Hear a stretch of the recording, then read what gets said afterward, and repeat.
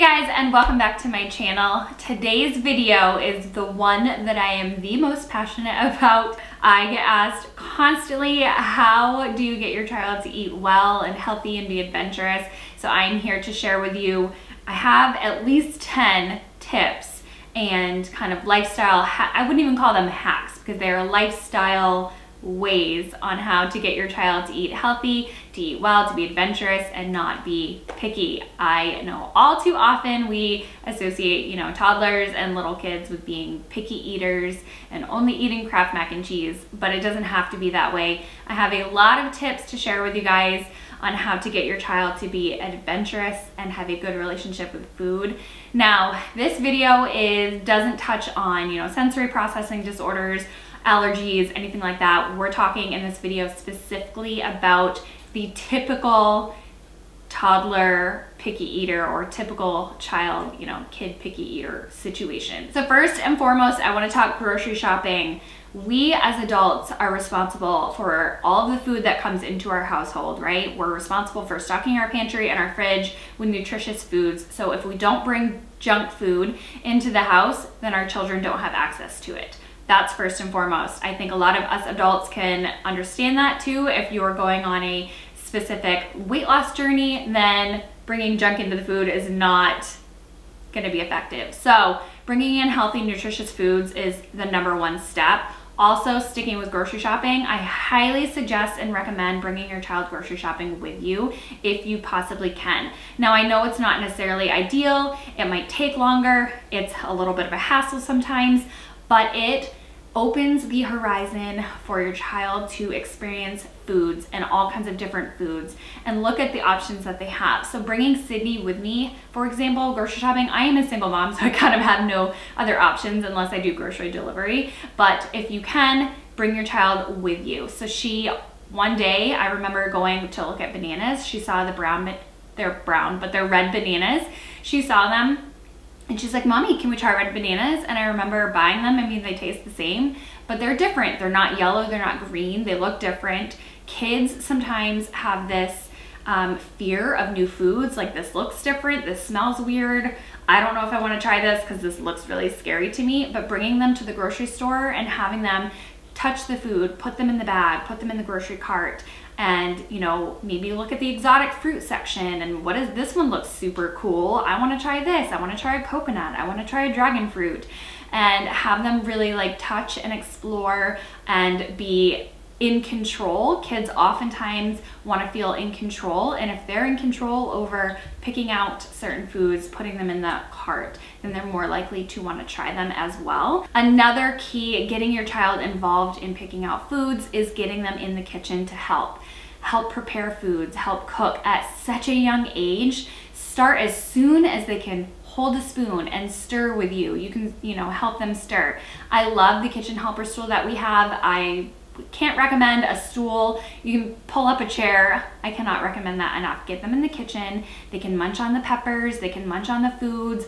Look at how you're preparing them. How does it smell? How does it change when you're putting the onions in the pan with the butter and they're watching them turn brown and it smells different? If they are watching you prepare foods, if they are helping and they're, putting something in a bowl, they're stirring it with a spoon, they can munch on, again, like the peppers and the broccoli and whatever else it may be that they can munch on while they're helping you cook. It helps them see how food can change. I wanted to share with you, I recently read a study. I'll have it linked down below, the article that I was reading, but in a study of 47 children, so half of the children helped prepare the food, and then half of the study, only the adults prepared the food, and it was the same exact food. So in that study, kids who helped cook ate 76% more salad, ate 27% more chicken, and consumed 24.5% more calories than the kids who had nothing to do with the meal preparation. So that just goes to show you what a huge difference it makes when you get the kids into the kitchen preparing their own dinners. Studies always show kids are way more likely to consume more vegetables, to be more adventurous if they're helping prepare the food. Now, sticking with cooking and in the kitchen, I always always recommend allowing your child to have options and be a part of the choosing of the dinner, be a part of choosing of the vegetables. So personally, if I'm making a dinner where I have like a flexible side dish, I'll say, hey Sydney, do you want some green beans or broccoli? Do you want peas or green beans, carrots or green beans? You know, give them that option so that they feel like, hey, they made the decision, they're in control, and they will be more likely to eat said vegetable. You can give them options. You don't have to give them an open book, endless options, because, you know, they might choose like Kraft mac and cheese and pizza for every dinner of every week. But if you give them a couple of different options, then they feel like they have chosen, they're a part of, you know, that choice. Another thing I recommend is sitting and eating as a family. Have formal family dinners as often as possible. I know things can get busy, and I know it's tempting to have the TV on, which I do sometimes. Sometimes I have my phone at the table. Like, we're totally not a perfect formal family meal family here, but it's so important to sit down and have that meal as a family. You can open conversation, and it helps encourage your children to see, you know, you have a healthy relationship with food. Food doesn't have to just necessarily be like all about, oh my goodness, I have to clean my plate and eat this broccoli that I don't enjoy. It can be about conversation and, you know, getting involved in making it more of like a happy, healthy, nurturing experience versus a forceful, you know, experience. It is so healthy on so many different levels to have a family style meal versus having your kids eat a separate meal and you eating at a separate time. I highly recommend that. We eat dinner fairly early, and it's just been an adapted routine that we have, and it just works for us. If you don't want to become a short order chef and make 2 different meals for dinner, one for your kids and one for you, then don't start it. Don't start it. It will be a habit that they have grown accustomed to for no fault of their own. But if you don't want to be making separate meals for your kids, then don't start it. Obviously, allergy aside, and there might be exceptions if you want a specific like super spicy dinner that's not palatable for young children, you know, there are exceptions, but if you don't want to do it on the regular, then don't start it. It's just as simple as that. Do you love food? Yes. What's your favorite vegetable? Corn. You like corn? Mm-hmm. What's your favorite fruit? Grapes. Grapes. And oranges. Grapes and oranges? Those are delicious. What do you like about them? They're so juicy. That's why I like them. Or you like juicy? Yeah. Yum. What's your favorite food? Mac and cheese. Mac and cheese? It's pretty yummy, huh? And broccoli. Broccoli's so good. Yes.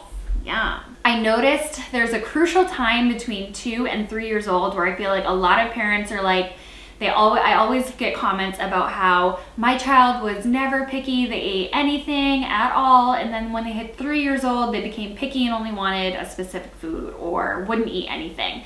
I hear that often. It's because at that age, they're starting to learn their independence, they're becoming their own human being, they're making their own decisions quite often, and that's exactly when it's very crucial to not give in to all of those, you know, specific meal requests from them, as far as, you know, making like just plain noodles and butter all the time.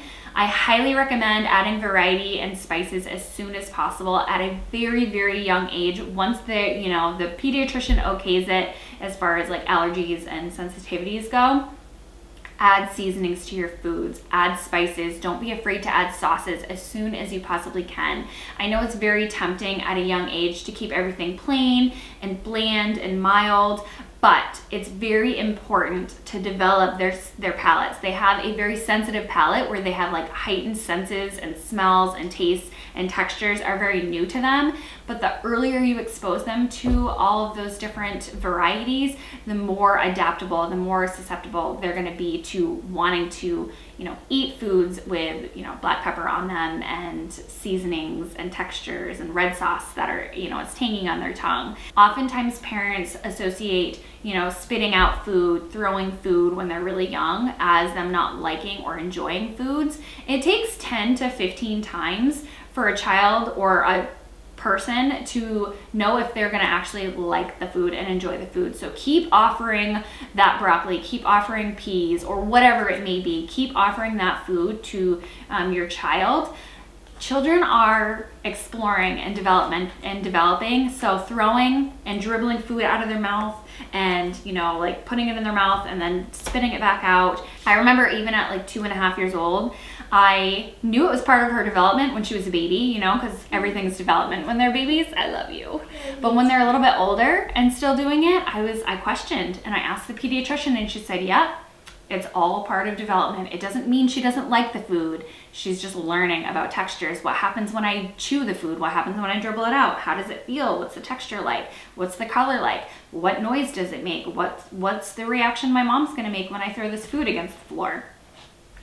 Yeah, you used to do that all the time when you were little. Anyway, so it's all part of development. It's all normal. Do not mistake it for them not liking a specific food. It does take, again, 10 to 15 times of you introducing a food for them to figure out if they really like it or not. You can also try different seasonings. Instead of plain broccoli, don't be afraid to add a little salt and pepper. Their nutrition intake, you know, their nutrition requirements change as they get older. You can add a little, you know, the seasonings.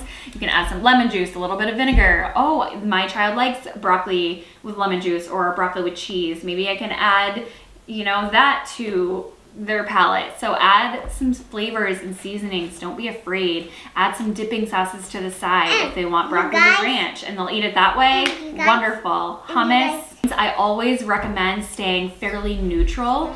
Don't react and make it an event. If your child tries peas for the first time and totally is repulsed by them, don't make it an event. If you are reacting and you are kind of making an event, then they're gonna remember that every single time you offer them peas or they see peas. They're gonna know, I don't like peas, and my mommy even says I don't like peas too.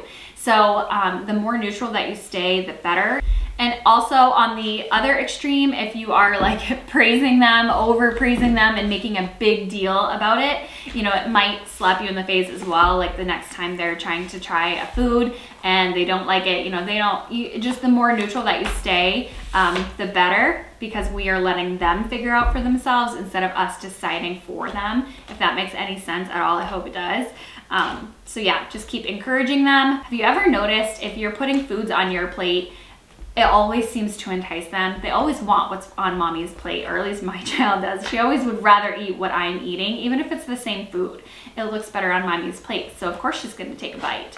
So model good behavior. They're watching you. Is mommy drinking water? Is mommy, you know, what is she drinking? I want that. What is she eating? I want that. So model good behavior. Obviously, they're gonna be able to know your relationship with food is reflective on their relationship as well. It has a lot to do with environment as well. So little kids have the tiniest little tummies, right? It's about the size of their fist. So if they make a fist, that's how big their little tummies are. So kids, toddlers and little kids are notorious for being grazers, and that's okay too. You know, they have small stomachs, so their portions are going to be smaller than ours. So that's why I'm also a big fan of the no clean plate club. You don't have to worry about your child, you know, clearing their plate in order to get enough nutrition and fullness. Their little tummies are tiny, so they're not going to eat as much as us. Like one portion for them might be one slice of bread or half a slice of bread when they're younger. So you can make a half a sandwich instead of a whole sandwich. You know what I mean? Also, if your child is a notorious snacker, seize the opportunity to have them have almost like a mini meal instead of a snack. So maybe some sugar snap peas. They're nice and crunchy and they're sweet. Have a little hummus on the side or ranch or whatever if they need a little dipping sauce for some flavors, and you know, a little handful of nuts and a little cut up piece of cheese. So that right there is kind of like a mini meal, but it's a snack at the same time, because kids love snacking, and that's how they get all of their energy throughout their day, is just little meals here and there throughout the day. Also, another key thing that I want to talk about is snacking. So keep an eye on towards meal times. If they would rather snack all day than sit down and eat a meal. I know this one would. She loves to snack. I have to really watch and stop snacking at like say 4 p.m. because our dinner times are around 5:30. And if she's starting to get really hungry around 4:30, we just have an earlier dinner, and that's okay too. Just watch the snacking, because they will fill up on, you know, liquids and snacks instead of eating meals. The more they are introduced to sweet foods and to sugary foods, the more their palate is going to be adapted to that, and the more they're going to want sugar, and the more they're going to want, you know, salt or whatever it is. So just be mindful of that. The sugar intake can be a lot. So we, in our household, we just stick to water and milk. Juice is a treat, and it's always 100% juice and cut with water, and that's once in a while. So that's just personally in my household, because sugar is so addicting, and the more their palate is exposed to sugar, the more they're gonna want the sugary stuff versus the vegetables that are not so sweet. Also, no bribing. I know sometimes it's really tempting to say, you know, eat 2 more bites of broccoli and you can have this, or you can do that, or you can have a treat or whatever. I know it's really tempting to do, but it makes it not about the food and them enjoying the food. It's more about their reward, and that's not conducive to getting them to actually eat and enjoy foods for its nutritional value and for its taste. All right, you guys, so that's gonna do it for today's video. I hope you learned a little something. You got some tips and inspiration. Don't give up. And I hope you start as soon as possible. Even if your child is a little bit older, there's always hope. There's always hope. Encourage them to be involved in the process, and maybe add some gardening and grocery shopping and cooking and all of that jazz. Some books that talk about food and nutrition so that they can explore different types of textures and flavors, and don't be afraid to add those seasonings at an early age. So I hope you guys enjoyed this video. If you did, give it a thumbs up, and I will talk to you in the next one. Bye guys. Bye guys.